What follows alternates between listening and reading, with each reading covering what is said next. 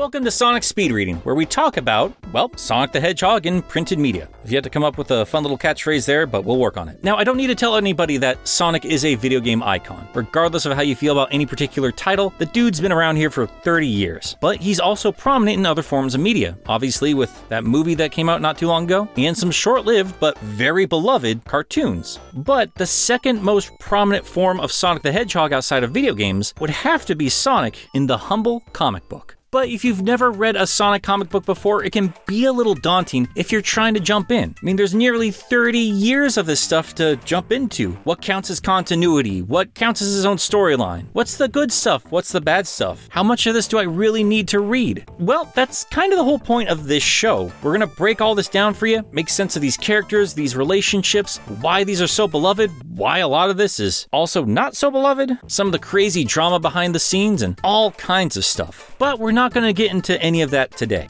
Today, we're going to tackle the question, where should you start with Sonic comic books? Well, the answer is very, very simple. You start with issue 1 of IDW's Sonic comic series. This is the most recent incarnation of Sonic comics. So there's a couple obvious reasons why you should start here as opposed to digging up some stuff in the past. For the most real world of reasons, right now this is the only book that is being published. Therefore, it's the only Sonic comic book out there with a staff that needs to get paid to make a living. You start with Archie, you start with Fleetway, that money ain't going anywhere to nobody. And I don't think you can even really buy those things outside of like secondhand stuff or what you can find online. And yeah. Secondly, well, it's just much more straightforward than anything else you're going to be finding with Fleetway or Archie. And we will get into that in their own episodes. The IDW book takes place in the Sonic gaming universe. And those are already pretty easy enough to follow, especially these days for better or worse. And third, and probably the most important reason why you should start with this one, is that it's really good. You can see there's a lot of love and care for this franchise in each and every page, in every single word bubble, in every panel. And I can tell you, growing up with the Archie book, that wasn't always the case. Even YouTubers that focus solely on comic books usually don't even touch the Sonic stuff. But when they do, they usually talk about IDW Sonic, and they're usually talking about how good this is, and how surprised that it is as good as it is. And for folks that have been reading Sonic comics for the longest time, it's no surprise. Archie Sonic was messy for many, many years, but eventually Ian Flynn would take over the book, and despite all the hoops he had to jump through, be it from lawsuits or from Sega mandates, he still managed to tell really compelling stories. So when Sega and Archie finally said screw it and parted ways, IDW took up the license and immediately hired basically all the creative staff that was working on the Archie book and brought them over to IDW. So this book works as a fresh start for brand new readers. It works as a continuation for Sonic Forces if you wanted more story from there, and you can see a lot of subtle hints to other story arcs that Ian was building to in the Archie book play out here. Maybe not exactly the same, but there's a lot of little things in here that makes it feel like that long-running book that so many people fell in love with only skipped a few months and then got back to business. We're missing a lot of stuff, be it from Mobius or the extended cast and all these relationships, but again, we're not talking about that today. I'm coming at this as a fan of Sonic the Hedgehog as a whole and as a fan of comic books, and for someone who is curious, I would hand them issue 1 of IDW Sonic. The first page of the book shows Sonic facing off against a bunch of different final bosses, or, well, final Eggman bosses from some of the more recent games. Quickly explaining what a lot of people probably already know. Sonic and Eggman fight a whole bunch. Sonic usually whips his butt. Most recently, Eggman took over the world in Sonic Forces. He's disappeared, and now it's up to Sonic and his friends to clean up the mess. So the book never wastes your time trying to explain why Sonic is fast or why Tails has, well, 2 tails. It just assumes you already know this stuff. You already know that Eggman's a bad dude. You get it. So we jump right into the action. Sonic runs into a town, saves a bunch of people from a bunch of different Eggman robots, throwing some sass in here and there, taking time in between all these speedy takedowns to help folks out and making sure they're doing okay. And in the second half of the book, Tails shows up, quickly establishing that these two are basically brothers, they're best friends, and they work well together, taking a few more pages to show them kicking some more robot butt before leaving the first issue with Sonic saying, well, I'm gonna go check out more towns, see what's going on, and Tails, you stay here and help clean up, or whatever the case is. And they end end the book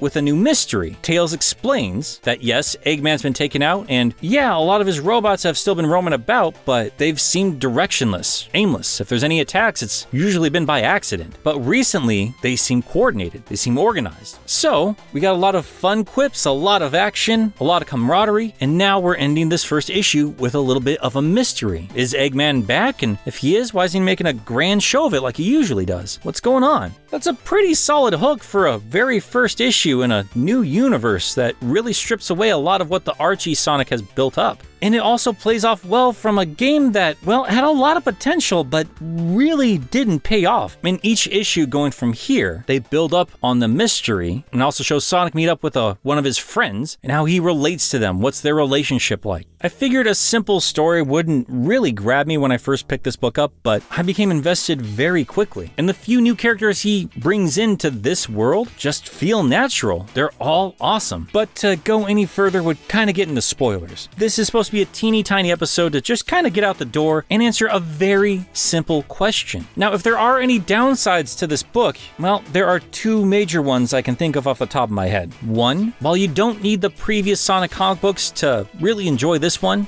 you might be a little bit lost if you've never played a Sonic game, or more specifically, one of the more recent ones. You're going to get the best context if you've played Sonic Forces, and anything that requires you to play Sonic Forces is a negative in my book. But nasty jokes aside, there was a lot of interesting stuff in that game, and Ian really builds it up and does some really special things that I kind of wish we'd saw in the game itself, but we're going to save that for next time. The point of the negativity here is you have to be somewhat familiar with Sonic's gaming universe outside of these main characters. Now, that might be a nothing complaint, at least at first, because like I said, some of these YouTubers that focus on other comic books and probably haven't touched a Sonic game since the 90s are really enjoying the IDW book. That said, I don't know how long these folks actually stayed on with the book. Maybe they just made it through an arc or two and just, threw it aside for one of the regulars. I don't know. Because as the book carries on, Ian does bring in more and more elements from the games, and while it's a great sight to see and they work really well for the story he's telling, if you hadn't, say, and sorry for the slight spoilers here for the most recent arc, but if you haven't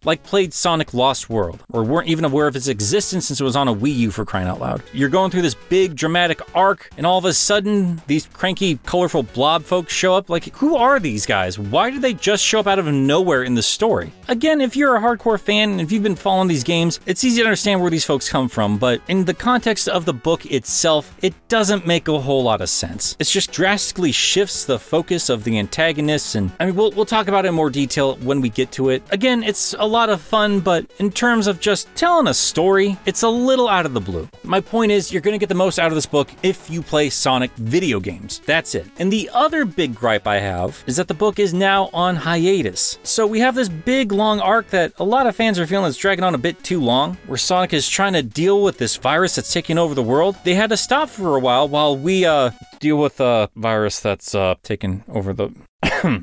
But again, silver lining here. If you've never read a Sonic comic book, the hiatus starts with issue 27, so you only have 27 books to get through. And trust me, you're gonna be engaged. A lot of this stuff, especially the metal virus stuff, works a lot better if you read it back to back. Trust me, waiting for some of this stuff from month to month just does not feel worth it. Regardless, it's good storytelling, and when it's all done, and when it's all put together, I'm gonna really appreciate these smaller moments where we can see these characters actually take in what's happening, really react with each other. And again, these folks still rely on this for a living, so even if they're in hiatus, just going out and showing your support and actually buying these books through Comixology, because you can't go to a comic shop right now probably, is probably gonna prove pretty helpful. So that's my 2 cents on this particular topic, where to start with Sonic comics. Once again, I'm gonna have to reiterate, because there's gonna be people disagreeing with me, that's not to take away from the legendary Archie book or UK's Fleetway book. Truth be told, I need to read a lot more Fleetway and really try and break down and comprehend all the craziness that's happening in the Archie books so I can best explain it to you so you have some context. Because there's a lot of good stuff there I want to recommend to you, but it's hard to tell you where to start. Because what the book was in the early 90s 90s is vastly different from what the book was just a few years ago. Even a couple years into it, it was a completely different beast. There's a whole lot of spin-offs and like a monarchy, and in the future Sonic's a king. It's wackadoo. In the UK, like, again, I gotta really get into that. Like, Super Sonic's a psychopath in that, and that's pretty much anyone from the US knows just offhand about that book. But as you can tell, there's a lot to get into there, and I'm really excited to jump into that. I'm really excited to talk more about IDW. I just don't want to get into too many spoilers if you're just trying to find a recommendation on where to begin. And I'm really excited to bring this show to you. So if you have any suggestions on what you want to see, how you'd like me to lay this out, be it by character bio or story arc, or maybe we break it down to like one video about IDW, one about Archie, one about Fleetway. However we do it, it's going to be a lot of fun, and the folks on Patreon are going to help guide where this goes. And this series is going to be timed exclusive on Patreon, so if you haven't pitched in there yet, it only costs you $1. And to everybody who has pitched in Patreon is watching this right now for the first time, thank you guys so much for your support, especially in this crazy, crazy time. I cannot thank you enough, and I can't wait to jump back into this. So until next time, toot toot Sonic Speed Readers.